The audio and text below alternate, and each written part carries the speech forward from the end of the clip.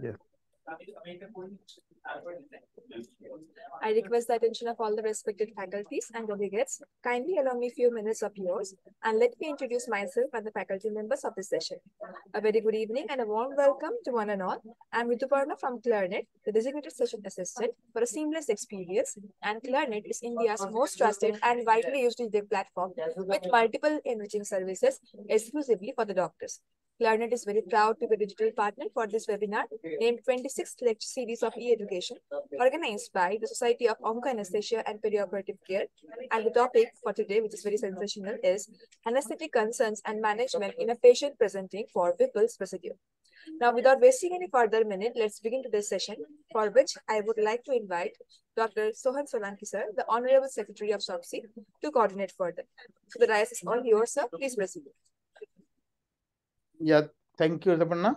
And on behalf of SOPSI, I welcome you all this for this 26th session of our weekly webinar series of SOPSI. And I hope that everybody is enjoying and and learning. We all are learning from someone another.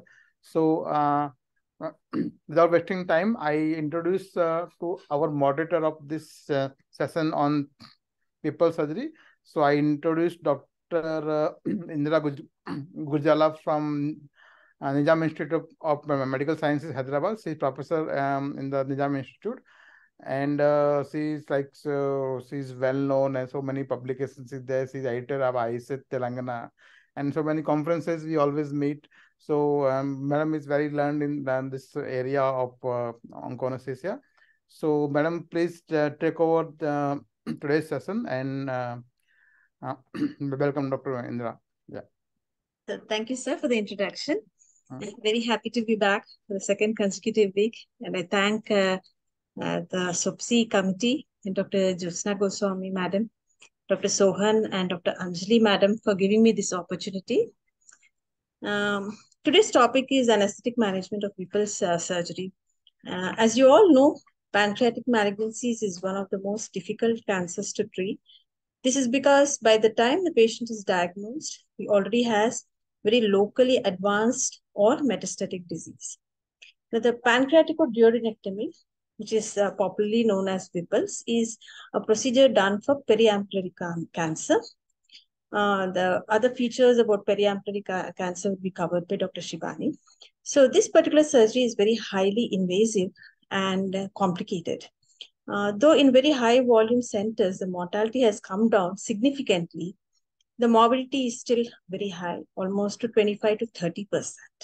And even the long-term outcomes are not very good. 20% of the patients who are operated have recurrence within 6 months, 40 within 1 year, and the 5-year survival rate is very dismal at 15 to 25%. So the focus of this webinar will be how, as anesthesiologists, we can make an difference in the short perioperative outcomes as well as overall survival. So with this objective, I introduce to you Dr. Shibani Padhy. Rituparna, can you please put on the slide? Dr. Shibani is a very dear colleague and she's working as additional professor at NIMS. She has been faculty at many state, zonal and national conferences. She also has many papers and chapters to her credit. She's also actively improving herself, whether it is going for the IDRA or doing something in the research field. And we both are colleagues in the department, which caters to almost 2,500 major oncological procedures every year. Over to you, Dr. Shibani.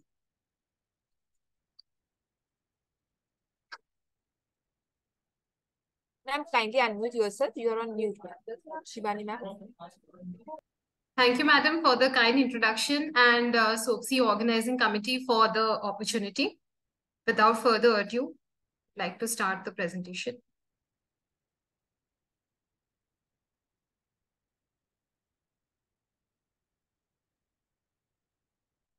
So good evening, everyone. I'm Dr. Shibani, and today I will be discussing the anesthetic concerns and management in a patient presenting for Whipple's procedure. So in the next 40 minutes, I would be taking you through a comprehensive tour on the preoperative optimization, intraoperative management, postoperative management, current evidence and research, as well as the ERA's guidelines on the Whipple's procedure. Now, the pancreas is divided into head, neck, body, and tail anatomically and has both endocrine and exocrine functions. Arterial supply, as we see here, is by the branches of the splenic artery, which is a branch of the celiac trunk, and the superior mesenteric artery. Now, as we see here, the head and uncinate process is supplied by the superior pancreaticoduodenal artery, which is a branch of the common hepatic artery, and the inferior pancreaticoduodenal artery, which arises from the superior mesenteric artery.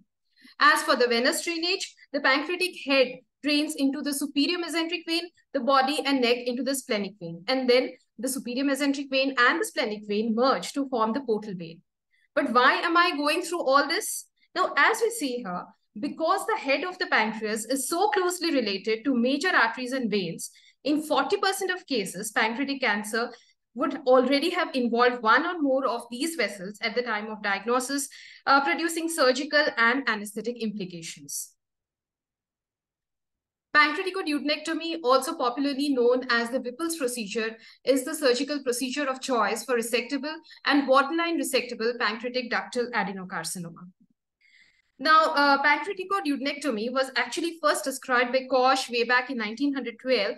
However, this gentleman here, Alan Oldfather Whipple, was the first surgeon to perform a complete resection of the duodenum and head of the pancreas in his initial two-stage surgery in 1935 and then a subsequent one-stage surgery in 1940. So broadly, there are two types of pancreaticoduodenectomies: the more extensive classical Whipples and the pylorus preserving pancreaticoduodenectomy. Now, the classic procedure, as we know today, involves resection of the proximal pancreas along with the distal stomach, duodenum, distal bile duct, gallbladder, and lymph nodes as an en bloc specimen. Reconstruction, as we see here, is traditionally in the order of pancreaticojejunostomy or a pancreaticogastrostomy, followed by a gastrojejunostomy and then a hepaticojejunostomy. Now, pylorus preservation in pancreaticoduodenectomy was proposed with the aim to prevent post-gastrectomy dumping syndrome, which was seen with the classical variant, and to better preserve the physiological gastrointestinal function. Pylorus preserving pancreaticoduodenectomy has now gained wide acceptance and is practiced as a standard procedure in many centers, including ours. However, preservation of the pylorus has been suggested to result in an increased incidence of post-operative delayed gastric emptying. Now, this is the consensus anatomic resectability criteria for pancreatic adenocarcinoma. Now, as we see here, resectable lesions do not distort the superior mesenteric vein portal vein axis with less than 180 degrees of contact, and also do not contact the visceral arteries, that is the SMA and the celiac axis. Portomesenteric venous construction, if indicated, is feasible in this type of lesion. Borderline resectable lesions involve the visceral vessels, but arterial contact is less than 180 degrees, and if SMA portal vein involvement exists, reconstruction is still technically feasible. And then the third variant, locally advanced lesions. They have more than 180 degrees of contact with the vessels. They occlude the superior mesenteric vein portal vein axis so that no reconstruction option remains available at all. So we are likely to encounter either resectable, borderline resectable, or locally advanced pancreatic adenocarcinomas presenting for surgery. Now, this is a flow diagram for assessment of clinical resectability in a patient with biopsy-proven pancreaticoduodenal adenocarcinoma. Now, what is important for us to understand is that this flow chart begins with conditional staging, where age more than 80 years, a ECOG score of more than equals to 2, which is an indicator of the patient's functional status and comorbidities taken into account, to decide whether the patient is fit for surgery or needs to be shunted into definitive non-surgical treatment criteria. Now, if the patient is deemed fit for surgery, as seen in the flow chart here, then biological staging is done with CA19-9 levels and PET scan, followed by anatomical staging that I just described in the previous slide, to decide whether the patient goes for an upfront surgery or requires a neoadjuvant therapy. Now, pancreaticoduodenectomy is performed for a variety of indications, the commonest being adenocarcinoma of the pancreatic head, neck, and uncinate process, which forms around 90% of the indications, followed by pancreatic neuroendocrine tumors, intraductal papillary mucinous neoplasms, ampullary tumors, duodenal tumors, cholangiocarcinomas, chronic pancreatitis with pancreatic head mass, and rarely pancreatic or duodenal injury. Now, open versus laparoscopic pancreaticoduodenectomies. Well, current evidence infers that laparoscopic pancreaticoduodenectomy is at least equivalent to open PD with respect to 5-year overall survival and results in slightly better perioperative outcomes for patients with pancreatic ductal adenocarcinoma. As for the robotic PD, yes, it has become well accepted and is expanding to more and more centers annually. In fact, this year, our center has also started performing the robotic assisted PD. Well, this recent systematic review covering around 5,090 PDs has shown that robotic PD has equivalent or perhaps superior surgical outcomes to open PD. But then the results remain to be validated in further studies. So what is important is that, or relevant is that, it is likely that we might see more of these two minimally invasive attempts at the procedure in the next decade. Now, upfront surgery versus chemotherapy. Well, upfront surgical resection of pancreatic cancer is feasible in only less than 20% of the patients at diagnosis. And neoadjuvant therapy consisting of multi-drug regimen chemotherapy for a duration of 4 to 6 months is the current standard of care to downstage non-metastatic, borderline resectable pancreatic cancers and increase the resectability rate. What is the NAT regimen? Well, a combination of these agents are generally used, the commonest being FOLFIRINOX. Pre-anesthetic evaluation. Now, when we see these patients in a PSC clinic, the patients often present with non-specific abdominal pain and/or jaundice, unexplained weight loss, steatorrhea, and sometimes gastric outlet obstruction due to tumor compressing the duodenum or the stomach. Now, generally, periampullary carcinoma presents early due to obstructive features, whereas carcinoma of the head of the pancreas has a later presentation with more vascular involvement. Now, adenocarcinoma being a highly aggressive cancer, more often than not, we find ourselves dealing with the bigger table here. That is not so ideal surgical cohort with a poor functional and nutritional status, tumor invading the major blood vessels, one who would probably require a portal vein reconstruction, and so on.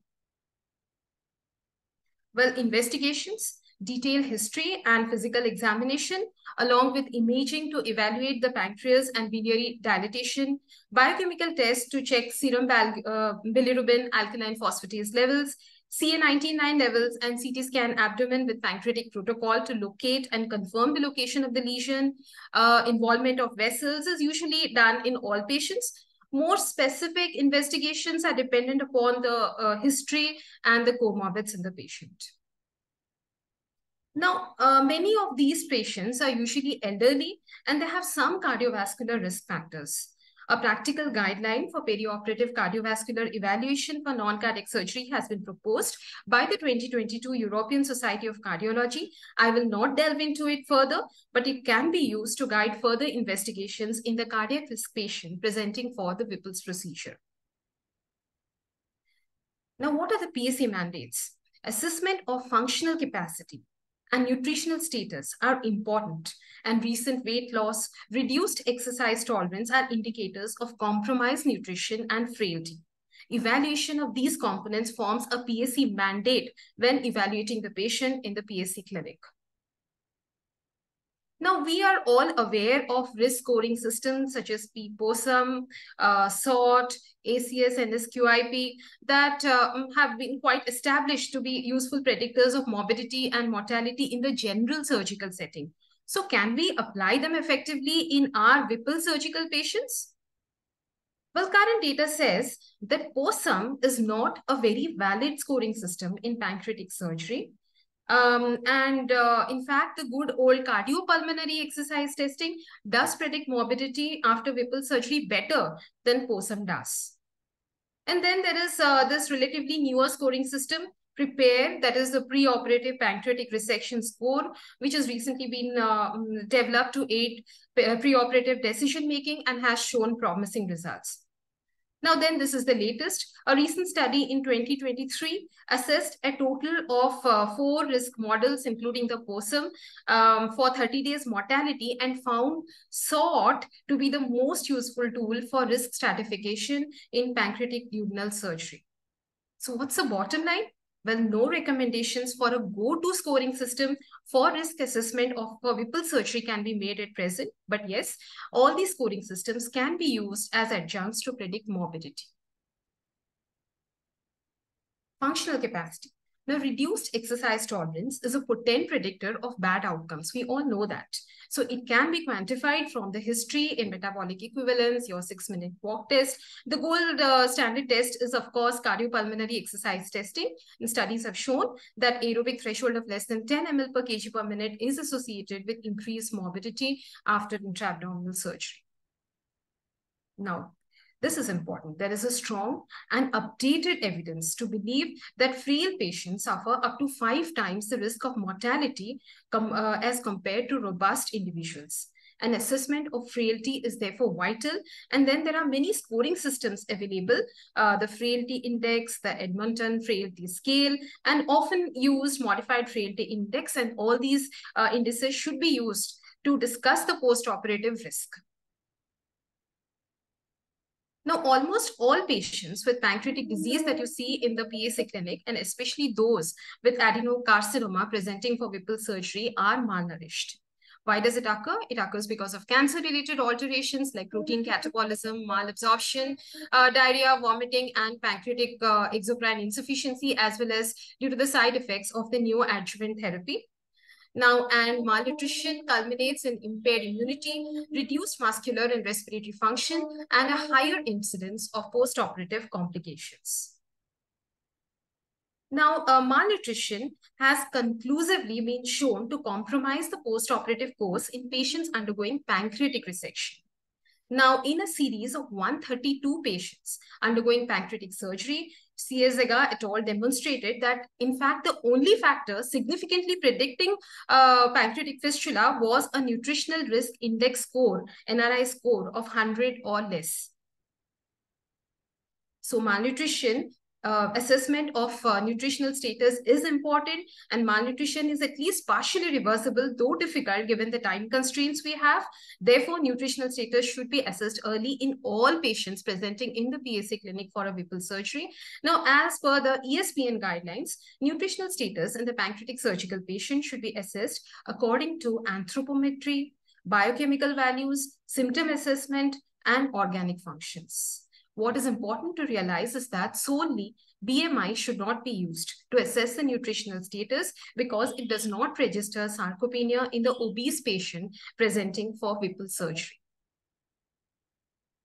Now, various screening tools have been developed and validated for identifying patients at risk of malnutrition, including the Subjective Global Assessment, SGA, Malnutrition Universal Screening Tool, MUST, and the Nutritional Risk Index.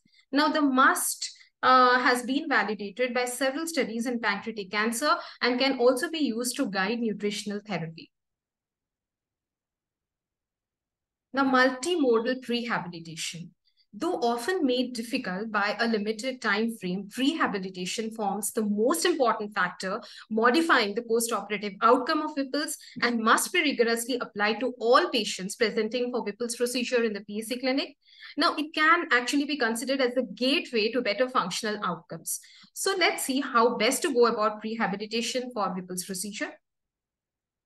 Now, multimodal prehabilitation can be grossly said to have the following major components: anemia management, nutrition management, optimization of comorbidities, exercise prehabilitation, and initiation of ERAS pathways. I shall take you through each of them.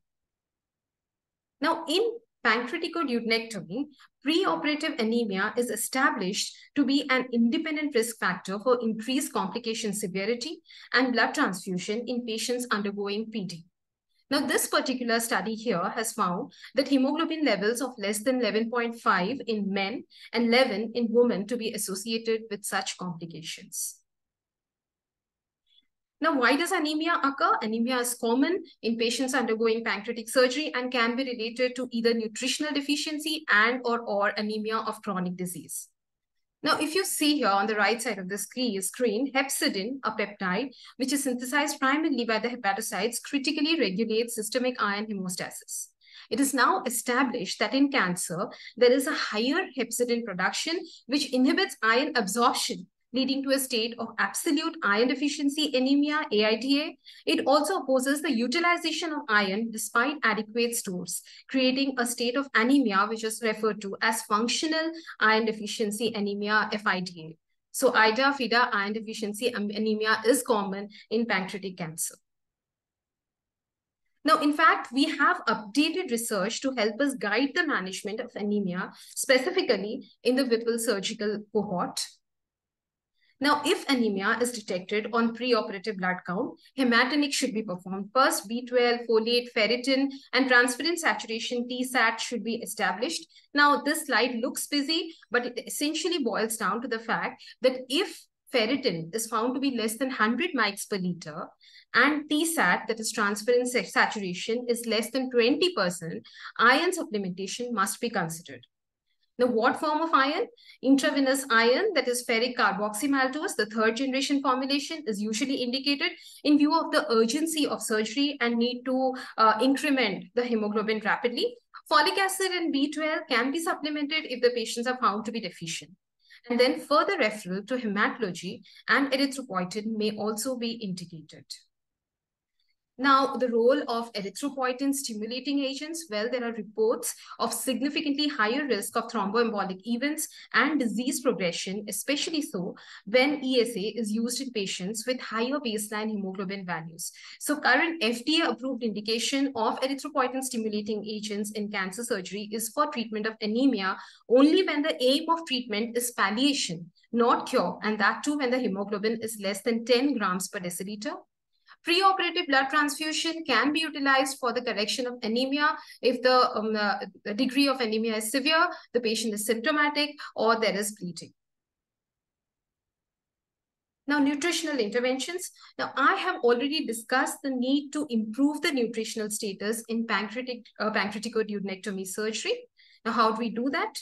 Currently available preoperative nutritional interventions include oral or tube-based high-caloric foods, oral supplements, vitamins, enteral nutrition, and in some cases, parenteral nutrition.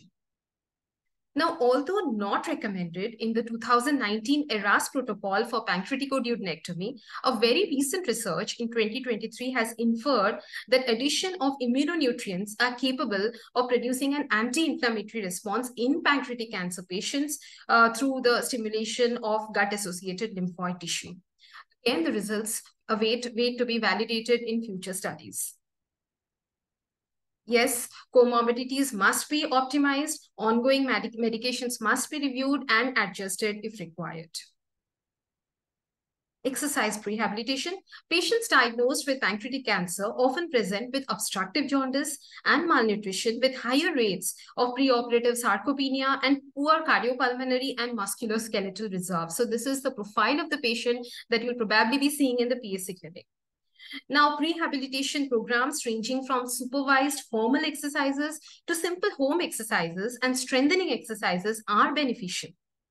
And how long should we advocate? Now, the recommended duration ranges from 2 to 4 weeks in length in those patients not undergoing neoadjuvant therapy to 2 to 6 months in patients undergoing neoadjuvant therapy. So what is the current evidence in the patient undergoing pancreatic surgery?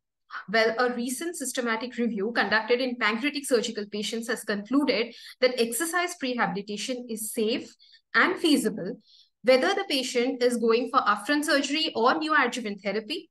It decreases postoperative complications and length of stay. However, there is a need for standardization of rehabilitation programs in pancreatic surgery with regards to the best go-to regime and duration that will produce the desired or optimal outcome in the postoperative period. Finally, initiation of ERAS pathways. Now, we understand that enhanced recovery programs are multimodal strategies that aim to attenuate the loss of functional capacity after surgery and improve its restoration. So the ERAS Society has recommended the updated guidelines for enhanced recovery after pancreaticoduodenectomy in the year 2019. I will take you through its elements. Now, patients should be counseled preoperatively, preferably using multimedia. There is a strong recommendation to initiate rehabilitation 3 to 6 weeks preoperatively to improve the postoperative outcomes. Now, there is a strong recommendation to avoid preoperative biliary drainage unless the bilirubin level is too high or the patient is in cholangitis. At least 4 weeks of smoking cessation is recommended whenever feasible to decrease the complications related to lungs and improve wound healing. Then there is a strong recommendation to initiate interventions to improve the nutritional status, particularly in patients reporting severe weight loss. Now, the ERAS guidelines presently doesn't recommend preoperative immunonutrition. The fasting period should be limited to 6 hours for solid, 2 hours for liquids in patients without specific risk factors like gastric outlet obstruction or diabetes with severe neuropathy. Carbohydrate loading 2 hours before surgery and the night before surgery is recommended in all patients. Now, the ERAS guidelines say that pharmacological anxiolytics should generally be avoided, especially in the elderly, to avoid postoperative cognitive dysfunction, and that opioid-sparing multimodal pre-anesthetic medication regime should be initiated. They have given an example of acetaminophen 1 gram and a single dose of gabapentinoid. Now, NSAIDs or selective COX-2 inhibitors can be initiated in the postoperative period, provided the renal function is good. Now, as for antithrombotic prophylaxis, the ERAS guidelines recommend starting low molecular weight heparin or unfractionated heparin 2 to 12 hours preoperatively and to continue it until hospital discharge. Apart from that, mechanical measures must be used, and they also kind of advise extended thromboprophylaxis for 4 weeks if the pancreaticoduodenectomy is for cancer surgery. Now, intraoperative strategies. Well, we understand that Whipple's is a complex surgery with extensive dissection and prolonged operating times. There is a potential for blood loss, fluid electrolyte imbalances, cardiovascular instability, and ongoing respiratory compromise. So let's see how best we can manage such a patient virtually, at least today. Monitoring includes, as for any other major abdominal surgery, with special attention paid towards temperature monitoring and dynamic indices of fluid therapy like pulse pressure variation or stroke volume variation when cardiac output monitoring is being used, as well as arterial blood gases. Now, the ergonomics of the invasive lines, the arterial line and the central venous line must be kept in mind, and these lines must be protected from getting trapped under the retractors. Rapid infusion systems and fluid warmers must be made available in the OT. Now, effective perioperative analgesia is a mandate in Whipple surgery. Now, it is important for postoperative respiratory function, compliance with physiotherapy, mobilization, and prevention of complications with provision of effective anastomotic perfusion as well. So what are the options for perioperative analgesia? Well, mid-thoracic epidurals placed at T5 to T9 root levels remain the gold standard.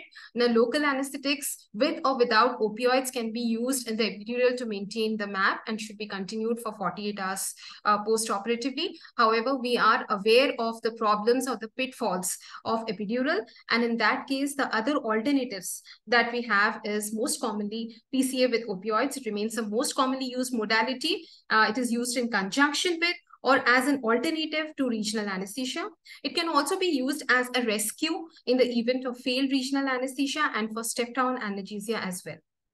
Then we have this pop-up study which demonstrated that continuous wound infiltration is non-inferior to epidural analgesia in hepatobiliary surgery. Now, paravertebral blocks, placement of bilateral catheters for pancreatic surgery provides excellent long-term analgesia with less complications, and there are studies which suggest that it can be used when contraindications to the neuraxial technique exist. Now, a multimodal opioid-sparing strategy tailored to each institutional expertise is strongly recommended. Now, one such example is preoperative administration of paracetamol 1 gram with a single dose of gabapentinoid 75 to 300 milligrams, and postoperatively NSAIDs or selective COX-2 inhibitors can be initiated if the renal function is good, as mentioned earlier, and other drugs which have been under the trial include ketamine infusion, clonidine, dexmedetomidine, magnesium, as well as lignocaine infusions. Now, choice of anesthetic agent, inhalational or intravenous in PD, well, the effect of these different anesthetic agents on tumor cells has always been a research hotspot. We know that propofol can exert anti-tumor effects through various mechanisms, while volatiles exhibit immunosuppression and tumor genesis. Now, the data in pancreatic surgery is divided. There is one study which says that propofol-based anesthesia is associated with better survival, while another recent one conducted in 463 patients who had undergone pancreatic cancer resection concludes that there was no significant difference in overall survival and disease-free survival between total intravenous anesthesia and volatile anesthesia. Now, what is the current evidence on feasibility of opioid-free anesthesia in pancreatic surgery? Well, in this series of patients, opioid-free anesthesia during pancreatic resection was found to be feasible and independently associated with better outcome.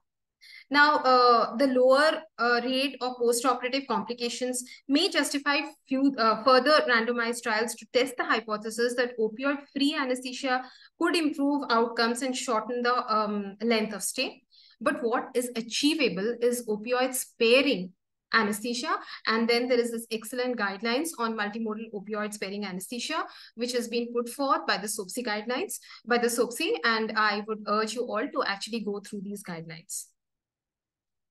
Now, fluid therapy. In pancreatic surgery, there is evidence that excess fluid therapy may contribute to the development of pancreatic fistulas, apart from bowel edema, anastomotic breakdown, and could contribute to postoperative ileus as well.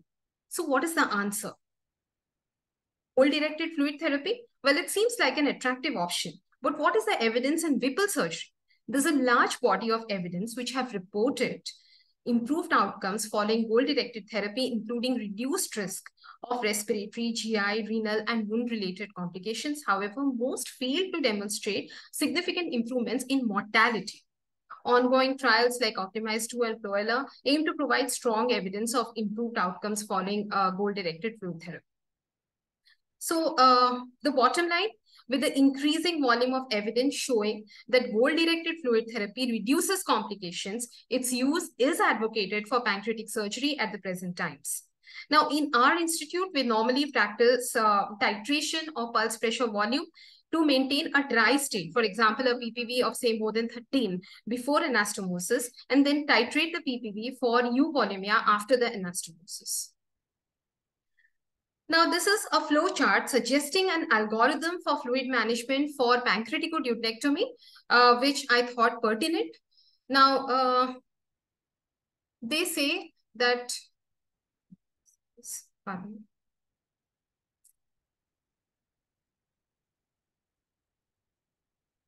They say that the hemoglobin should be maintained at least 7 in healthy patients and more than equals to 9 in the elderly, frail patients or those with cardiac comorbidities. Now, base deficits of more than equals to 6 are associated with tissue hypoperfusion, and use of crystalloids or vasopressors should be advocated to maintain MAP more than 65. Now, persistent hyperlactemia more than 2 milligrams per deciliter is again an indicator of tissue hypoperfusion, and either crystalloids or vasopressors should be advocated to maintain MAP more than 65. Now, a gap between EtCO2 and arterial PaCO2 may signify a decrease in cardiac output and inadequate volume status. And if a CVP catheter is in place, SCVO2 value, a drop in SCVO2 value along with a stable PaO2 and hemoglobin may indicate tissue hypoperfusion. Now, in the same vein, we had recently conducted a trial in our institute where we find convincing evidence that respiratory exchange ratio can serve as a non-invasive, real-time and sensitive indicator of tissue hypoperfusion and post-operative complications in geriatric gastrointestinal oncosurgery. I would again urge you all to go through this particular trial. Now, talking about the type of fluids, crystalloids, the balanced salt solution are the mainstay. And when we talk about colloids, albumin deserves a special mention. Now, there are some controversies regarding albumin in pancreatic duodenectomies.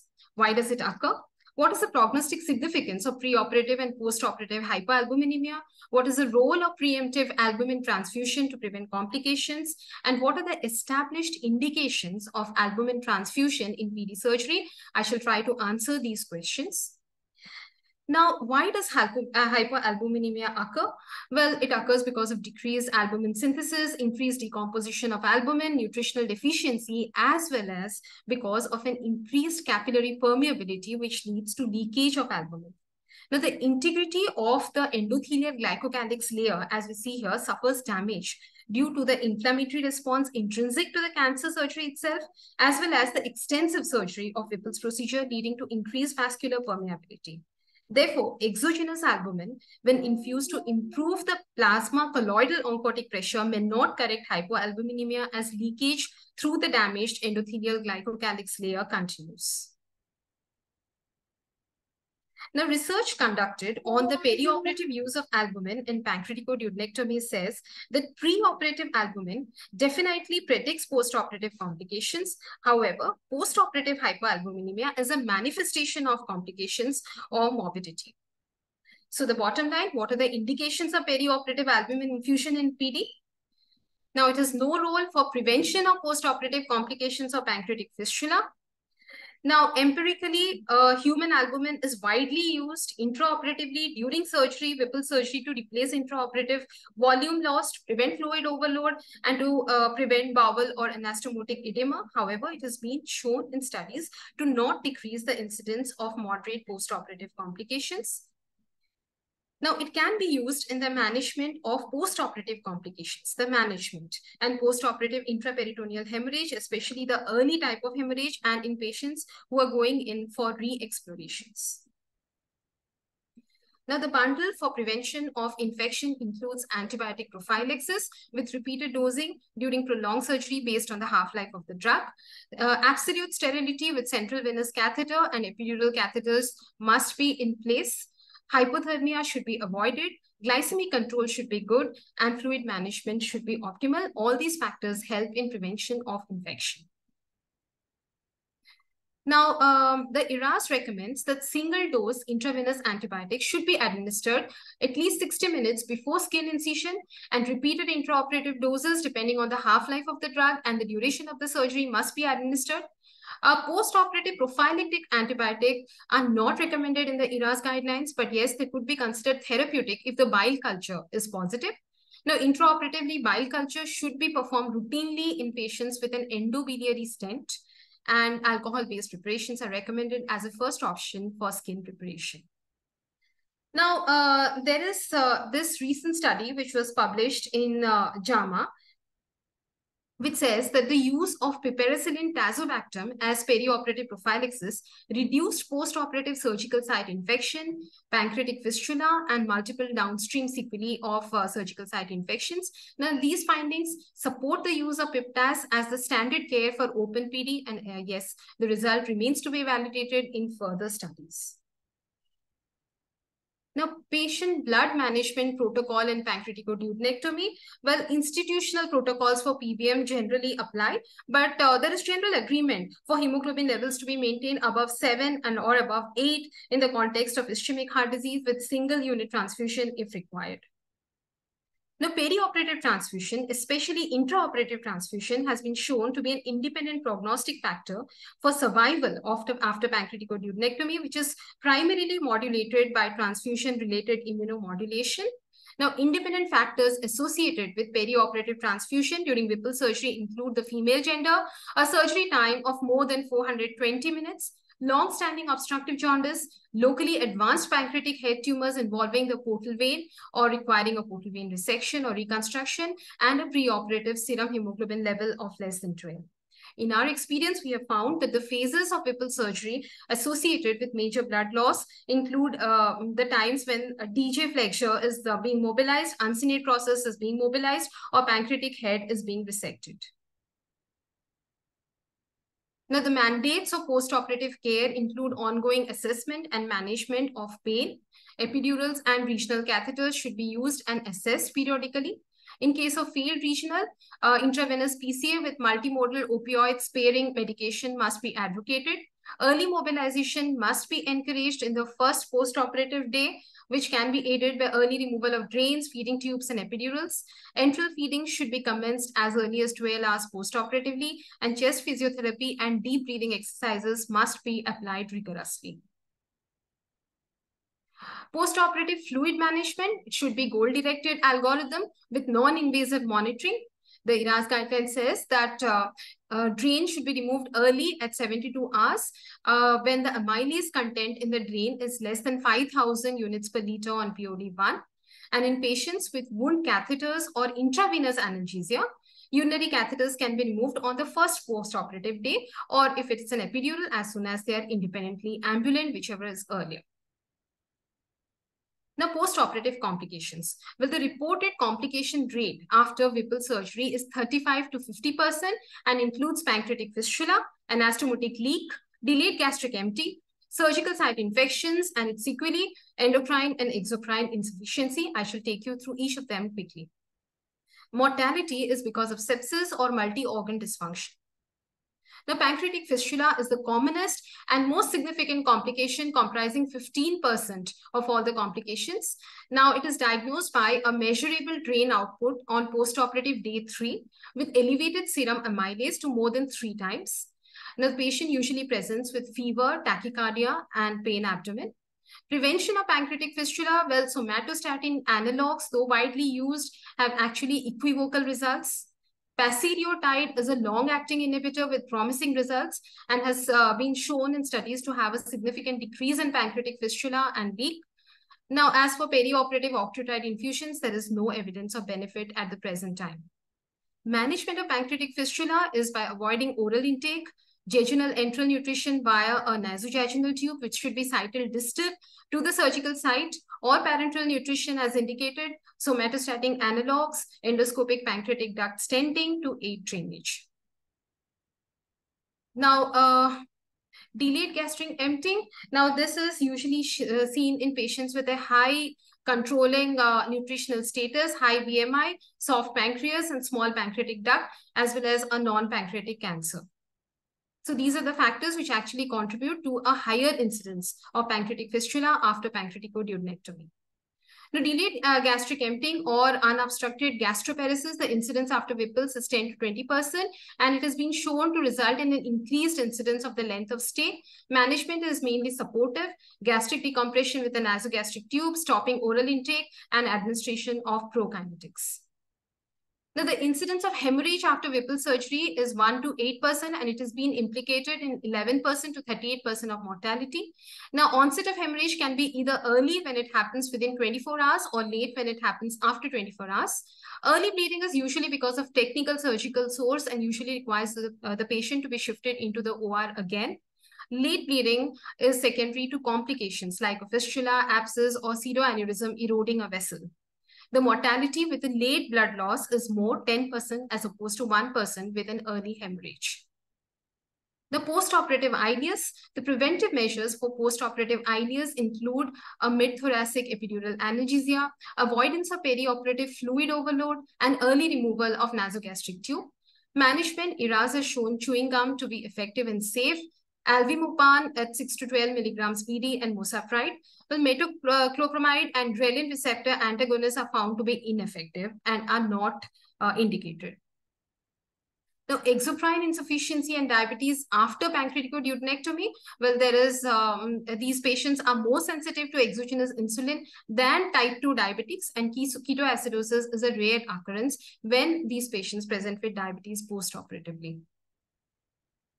Now, finally, I would like to present our experience of Whipple surgery at Nizam's Institute of Medical Sciences, Hyderabad. Now, the most recent literature to define a high-volume center for pancreatic resections includes centers with an average annual volume of pancreaticoduodenectomies of greater than 35 cases per year. Now, our center at NIMS is one of the highest volume surgical oncology units in the country for pancreatic surgeries, performing on an average 49 cases of definitive Whipple's procedure every year. In this table here, I have not included data on the patients going in for palliative surgery for pancreatic cancer. Now, over the years, we have adopted and have been successful at implementing these protocols of the ERAS pathway in our unit, and we have been able to achieve important goals like rehabilitation, continuous effective analgesia, thromboprophylaxis, early Ryle's tube and drain removal, as well as early ambulation. Now, here I present the data of 36 patients who underwent pancreaticoduodenectomy between October 2021 and March 2022. Now, the commonest indication of Whipple's procedure in our center is ampullary adenocarcinoma. The mean age of our patients was 49 years. They were mostly male, had a mean serum albumin of 3.3 grams per deciliter and a serum albumin of 4 milligrams per deciliter. And 88% of our patients did not have cholangitis. As for the intraoperative details, 4 out of 36 patients, there is some problem here. I'm unable to actually showcase the intraoperative details, but I should just tell you that most of our patients received pylorus preserving pancreaticoduodenectomy surgery with an average operating time of around 5.6 hours, average blood loss of 375 ml, and average fluid requirement of around 3.2 liters. Now, 80% of our patients did not require an intraoperative blood transfusion. We used warming devices and epidural catheter in 100% of the cases. Now, as for our post-operative data, 4 out of the 36 patients required post-operative ventilation due to various reasons like prolonged surgery and hypothermia. The mean length of ICU stay was 2.2 days. The mean day of Ryle's tube removal was an early 2.39 days post-operatively. Liquid diet could be initiated as early as a mean of 2 days and soft diet on the 4th post-operative day. Drain fluid amylase levels was routinely checked in all patients on the 3rd POD as per our unit's protocol, and the mean day of drain removal was 4th post-operative day. Now, as for our complication statistics,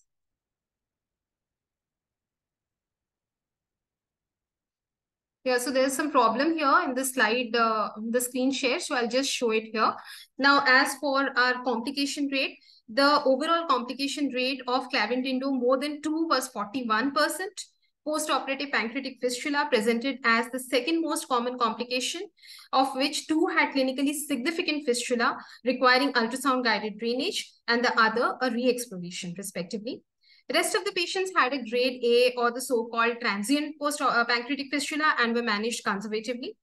The incidence of delayed gastric emptying was high at 13.9% and warranted prolonged Ryle's tube placement and jejunostomy feeds. 1 patient had an intra-abdominal collection and required percutaneous imaging-guided drainage. The singular mortality was in the same patient who eventually succumbed to multi-organ dysfunction syndrome. Now, these complication rates are significantly lower than what we recorded in our institute's database 10 years back. We believe that multidisciplinary approach with implementation of ERAS protocol is the drive behind this decrease in morbidity rates in our unit. Now, though it's a decade since the concept of ERAS is introduced, many surgeons who are managing pancreaticoduodenectomy are still reluctant to accept the pathways, and we over years have found that interdepartmental meetings of surgical oncology, anesthesiology, radiology, etc., and regular audits to be of particular value in overcoming this obstacle when present. So to summarize, the role of multidisciplinary team is crucial in patient selection for surgery, optimization, and post-operative care, as pancreatic resection surgery is a complex and morbid surgery. Multimodal rehabilitative pathways should be rigorously applied in the preoperative period to reduce post-pancreatectomy complications, and adapting an enhanced recovery program for pancreatic cancer surgery is feasible. It may accelerate recovery by reducing the stress response and improving immune function. Thank you, everyone, for your patient hearing.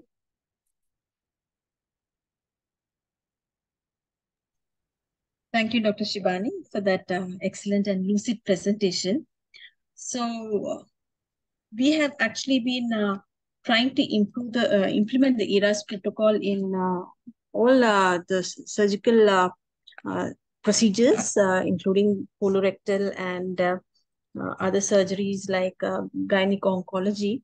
And we find that adherence to ERAS protocol in pancreatic surgeries is very difficult, along with liver surgeries. And but continuous application and it has led, as you see, the ERAS protocol says removal of Ryle's tube on day 1 and drains on 3, but it is really not possible because these surgeries are extensive and they have multiple anastomosis and there are a lot of other issues in the management of these patients, but still we have been able to remove or implement a lot of suggestions in the ERAS protocol in our patients. So we have one question, Dr. Shibani. Is it advisable to avoid perioperative epidural morphine when pursuing opioid-free anesthesia in accordance with ERAS protocol? Well, the ERAS protocol actually doesn't, in the recent ERAS protocols doesn't mention anything about epidural morphine. It just says that local anesthetic can be used with or without opioids. Morphine as such has not been recommended, but we at our institute, we have experience of intrathecal morphine being used intraoperatively when epidural has been a problem or it has failed. But the ERAS protocol as such, yes, it doesn't mention anything about morphine or fentanyl or recommend any particular opioid. So this particular substrate of patients, pancreatic cancer, I find that avoiding opioids is very difficult. And as been presented in the earlier slides, we do find patients who develop hemodynamic instability during the pancreaticoduodenectomy, and many times we have to discontinue the epidural infusions, and in those cases we have used morphine epidurally because the epidural is already there, and we have found good analgesic effect with around 50 mics. The range is around 30 to 100 mics. We give a dose of around 50 mics per kg. And once the hemodynamic instability is actually, the initial 12 to 15 hours are crucial. Once that is tided over or we cross over, then we again restart the epidural infusion, and we make sure that the epidural infusions are used at least for 48 to 72 hours. So we do use epidural morphine, and for us in this particular substrate of cases, opiate sparing is rather the goal than having an opioid-free anesthesia. So you have anything to add, sir? Yeah, so we do around 150 to 175 cases every year, and we are following this ERAS protocol since 2014.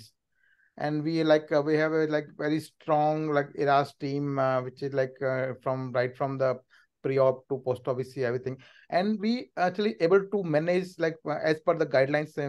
Many a times our patients having tea the next day morning, patient can have tea also, and we remove catheter as soon as possible, and we follow some our compliance to the ERAS is around 70 to 80% times.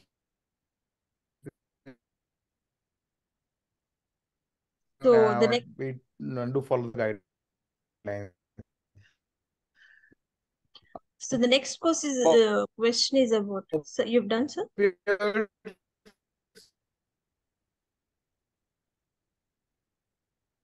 we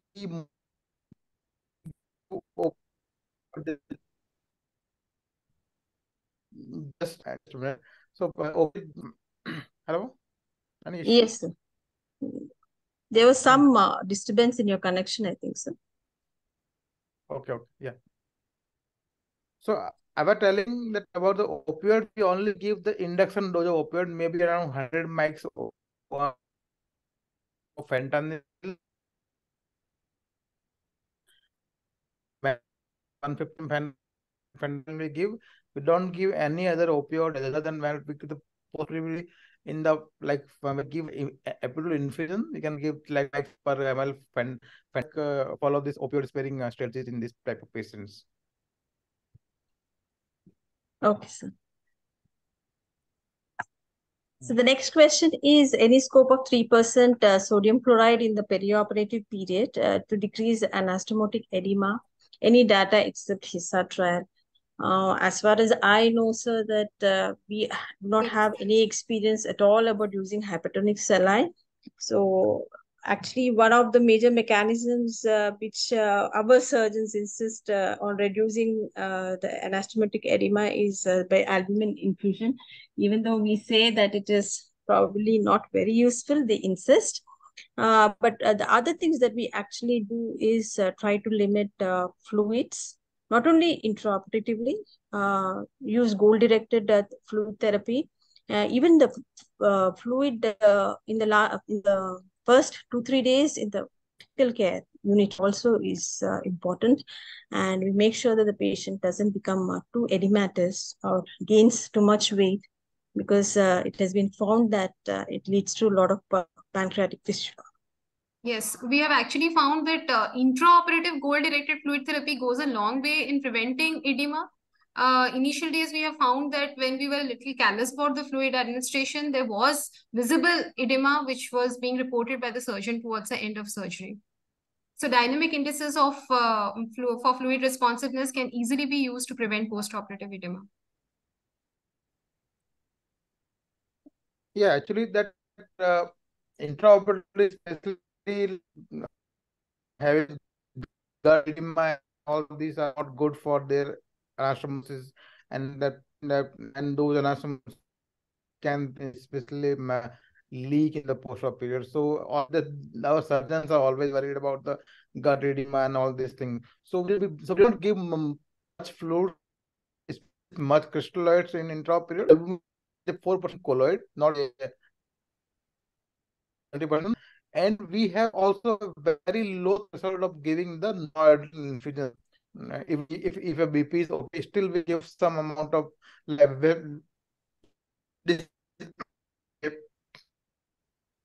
process, so that we do not need to give so much fluid, especially during the anastomosis or before the anastomosis. And edema really is bad if you have an edema and the suture sucking. So and many a times do trunk resection. I think sir has lost his connectivity. So basically, yeah, we do follow goal-directed fluid therapy and avoid fluid overload, not only intraoperatively, but even in the perioperative period, post-operative period. And as sir said, the trigger for vasopressors is pretty low. And we do start vasopressin, noradrenaline low dose. And at the same time, keep fluid therapy, administering fluid therapy based on the dynamic indices. Now, the third question is, do you insert invasive lines for all Whipples? Yes, Whipples is a morbid surgery with extensive dissection with a lot of fluid shifts involved. So yes, in all our patients, we have an invasive artery, a radial artery mostly, and a IJV or subclavian vein candidated in 100% of the patients. As for cardiac output monitoring, we limit it only to patients who are at high risk, high cardiovascular risk. Yeah, so can I add? So in Yes. our center, we put arterial line in every patient. Okay, arterial line is a must if they pulse, but we generally do not put central line if there is another indication, because right. So if I do some 100 ripples, maybe I will be putting central line only in 10 patients, not more than 10% central line, and they are hardly need to put for the on the Whipple's indication. On the other indication, these vasopressors we use is very very diluted dose, very low dose we give, that we can give through periphery also. So normally we do not put a central line in our cases, at least in our hospital. So another question is role of facial plane blocks in case of hypotension to epidural. Yes, when there is hypotension and epidural cannot be used intraoperatively, at the end of the surgery, we do use facial plane blocks like tab block as well as infiltration. Erector spiny blocks, no, we have no experience about that. We have not found it to be as effective as an epidural. In our center, epidural still remains the gold standard.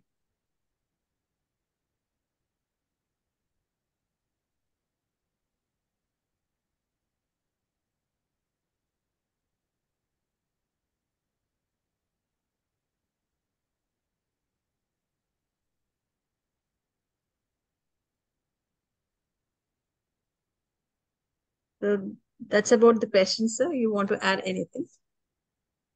No, we can just discuss anything we want. So how many patients come directly for surgery in your unit, sir? That directly means Meaning without the neoadjuvant chemotherapy and all. So like I don't know exact number kitna aata hai, but yeah, as many times the patient come upfront even without stenting also, because the patient like obstructed patient also come without stenting also. Sometimes if they have a like waiting list, then they get stented, and that they like biliary system is drained, and then they come for surgery. But yeah, I don't know exact number of how many times they come, but they do come. Sir, I have a question. In a busy center like yours, how do you manage the prehabilitation part? So I always say one thing is that because we are a busy center and we have a waiting list, right? So when the patient first come to you for a PSC, that time, and then patient may be posted by after 2 weeks or 3 weeks. In that waiting period, it can always be utilized to optimize the patient, right?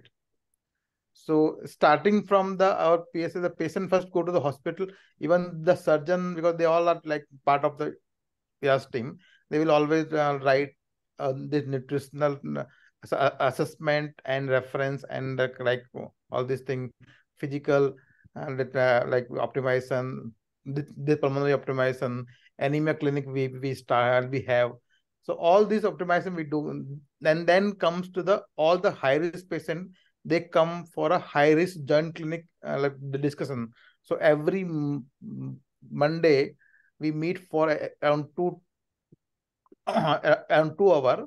The surgeon, anesthetist, and any concerned team, we meet and we discuss all the high risk cases of GI, because I do mostly GI and inhibitory. So all the GI and high risk cases we discuss, and what best we can do for the patient we discuss and we do.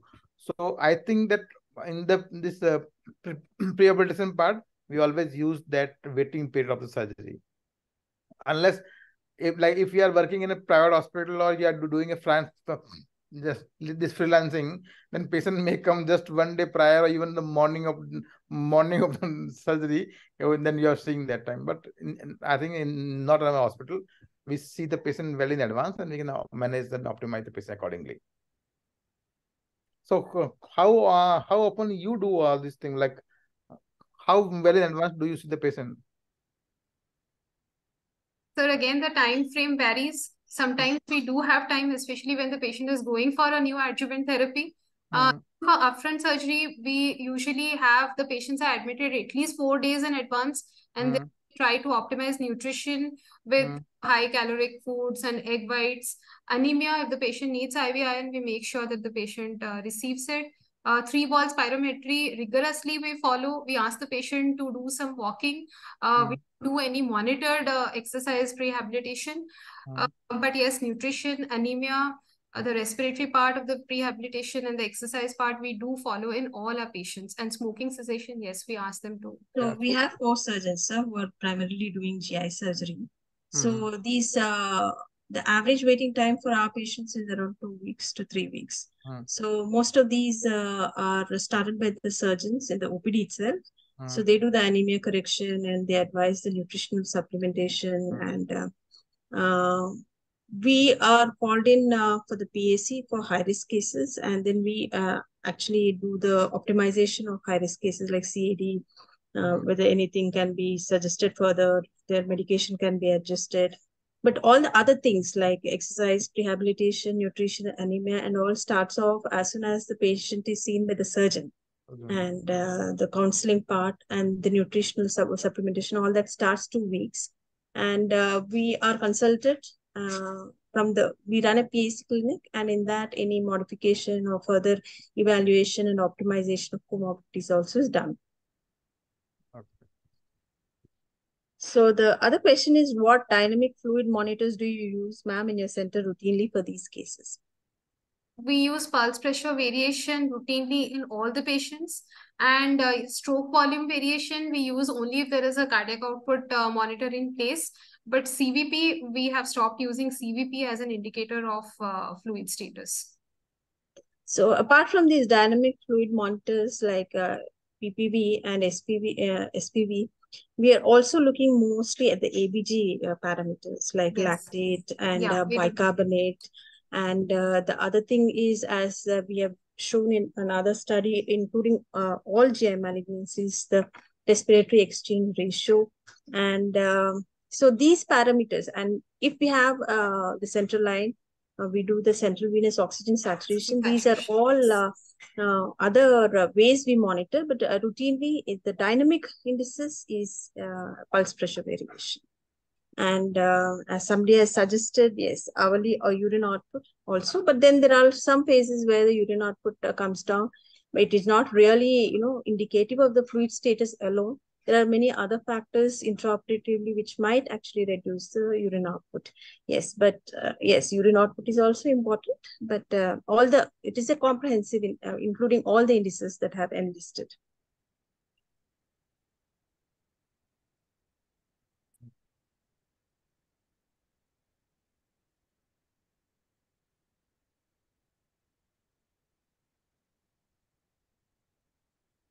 So about the fluid, like so what type of crystalloid do you use mainly?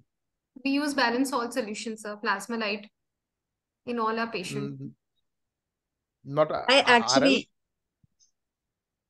we use both, sir. Actually, there is no selectivity. Both we find as okay, ringer and lactate. But I do find that when I use more than 3 liters of ringer, the lactate does go up. It does influence a little bit.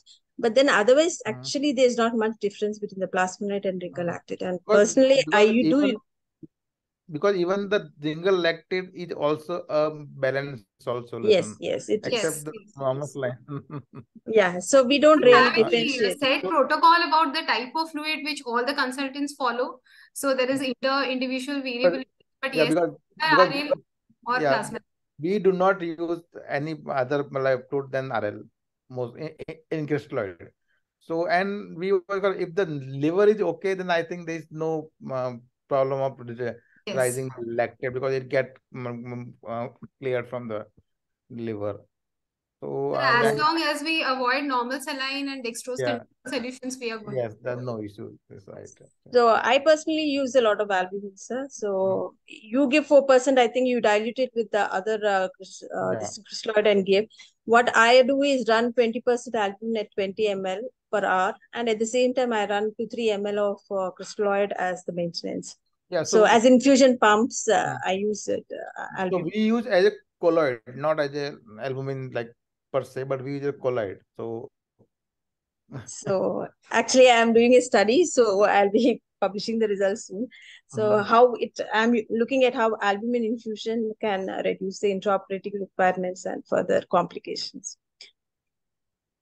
Yeah, and but especially like when they acute blood loss, I think giving albumin they just waste of the albumin. Like so when there is no blood loss, that time we should mostly give, but don't know. Yeah. So I think if there is yeah, I think there's one more question, right? Hourly in output, pulse pressure No, variation. that was answer to the monitoring Okay, question, which okay, was okay, okay, earlier. okay. Okay, I think then if there is no further question, we can conclude the session, right? Yeah. Okay. So thank you very much for joining today in a discussion on Whipple surgery, intra-op management, post-op management, everything. So I thank you, Dr. Indira and Dr. Shibani, for a wonderful talk and a good discussion on this. So I hand over the session to Rituparna. Rituparna, please. Yes, thank you very much, everyone. I'm very grateful to all the doctors and delegates who have joined today. And we are really thankful for extending us this opportunity to host the session. And we really look forward to host you again very soon. Till then, everyone, stay safe and healthy and have a nice day. Thank you again. So with all your due permission, I am closing the session for today now. And good night to all. Good night. Thank you. Thank you. Thank you. Thank you, Dr. Sohan. Thank you, Thank you. Rituparna. Thank you, ma'am. Thank you, Shibani. See you again, sir. See you again all. Thank you. Have a nice day.